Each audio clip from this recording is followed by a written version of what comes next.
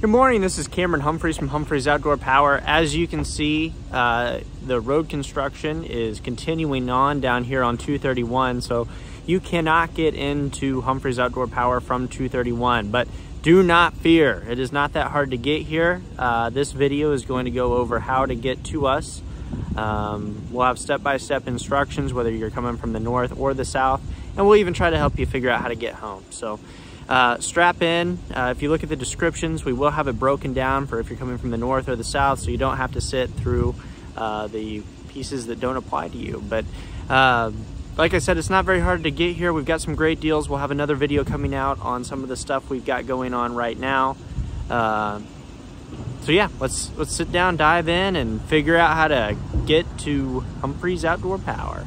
Kind of a high-level approach to this for a minute. This is going to be if you're coming from the south, so we just said Cloverdale, but it's really anywhere along here. If you're coming in to Greencastle from 231, this will apply to you. Right now, if you are coming in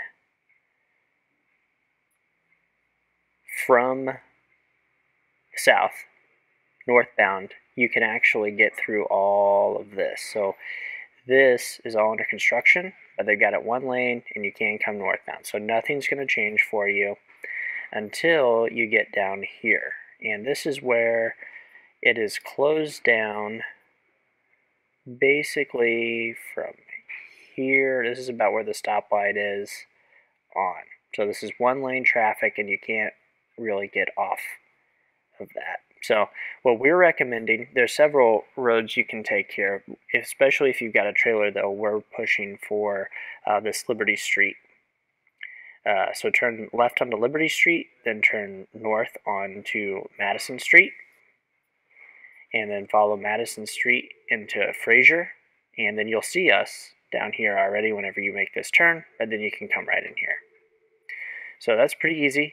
If you are leaving from here, you'll do basically the same thing. So you'll want to come out and around, go back to Liberty Street, and then you can get back on Highway 231 here. Now the difference is that, again, all of this stuff is closed off to southbound traffic, so you can't go this way. So what we will do is we will take North Jackson Street down here, and you'll just stay straight right here at the square instead of turning, and then you'll follow North Jackson, go around to Paul, find the Southern Highway, it's Veterans Memorial Highway, take it back here to 231, and then you're good to go back south from here. So that's how you get here from the south and how you get back home from the south. So let's dive into if you're coming from the north.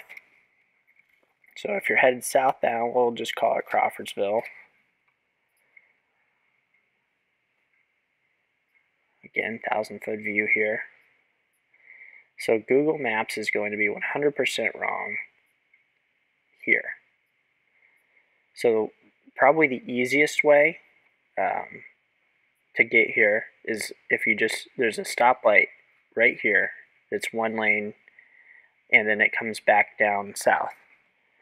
But it's only one lane, and like I said, there are no exits off of the road here. So the easiest thing to do is just take a right here at Depot Street, and then you can come right in here.